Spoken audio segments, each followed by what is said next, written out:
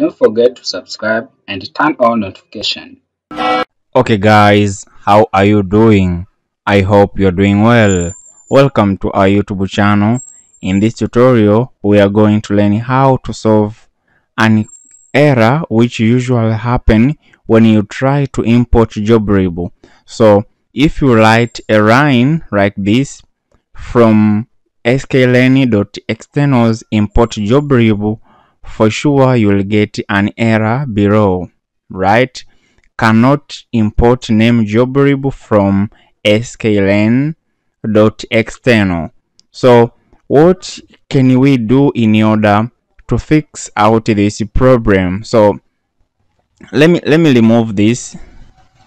Let me delete this line, then I should write import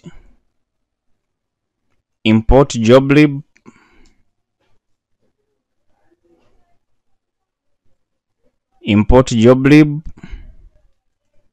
as JB, right? So let me run this cell. Right now you can see our error is no longer existing. So actually that is an end of our tutorial of today.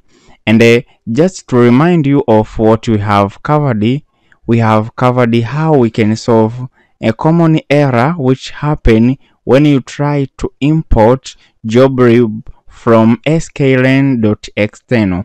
Thanks for watching. That is an end. Do not forget to like, put comment, share and subscribe for next video update. Goodbye. See you in the next tutorials. Don't forget to subscribe and turn on notification.